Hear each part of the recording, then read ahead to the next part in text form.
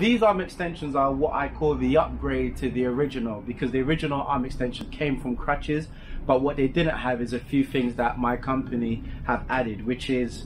I've got suspension that's attached to the bottom, so therefore if you're jumping over an object or if you're running, it takes away the force and impact that normally would hit your shoulder. There's a Kong ball at the bottom, so again it even takes more of the shock that your shoulder would take, and that means you can place the arm extension at a particular angle and it will still be able to make a good connect with the ground and you still keep your balance. There's also a arm velcro strap, so therefore it's not fit to one side, so if you put your coat on because it's cold, or if you know you're sleeveless, you're still able to use them. So this is the upgrade of what I say, and I've got loads of pair of them. So if you want to know more about them and you want one for your studio, for motion capture studio or VFX studio, or you're an actor and you want one, please get at me and I will give you all the information about them. Thank you.